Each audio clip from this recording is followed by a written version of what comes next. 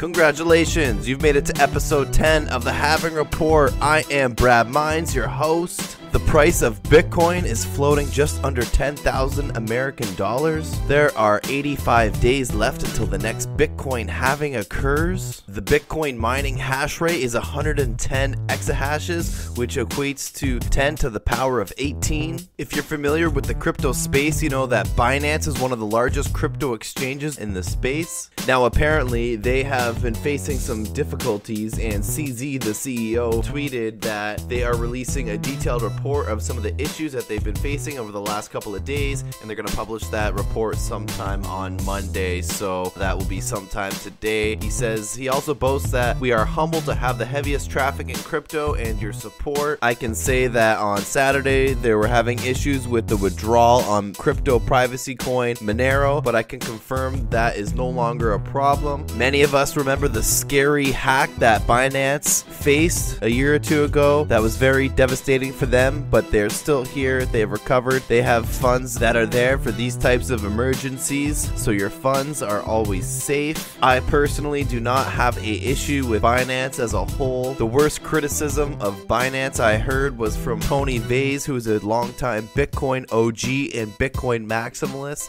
He says that Binance is an unregistered security and he doesn't buy it for that reason. At the same time that all of this is happening, Cointelegraph.com is actually named CZ Binance on their #1 spot on their first ever top 100 list. This article is written by Christina Corner. She is always reminding us that CZ is educating people of freedom of money and decentralization and the importance of it. Many people in this space are fond of CZ and are impressed where he has taken Binance Exchange from being a small startup to being one of the biggest crypto exchanges in the world. I really like CZ. The only critique I have of him, though, is when his exchange was hacked for 40 million. He actually entertained the idea of rolling back the Bitcoin blockchain. This challenges the entire idea that Bitcoin is a mutable ledger and got a lot of criticism for saying this, and he actually came back and he said that he was wrong and that Bitcoin could never be changed, just to put the whole thing to rest. Thanks for listening to the Halving Report. I'm Brad Mines. Go to bradmines.com. Check me out on Twitter at BitFiWarrior and Instagram at BradMines. See you next time.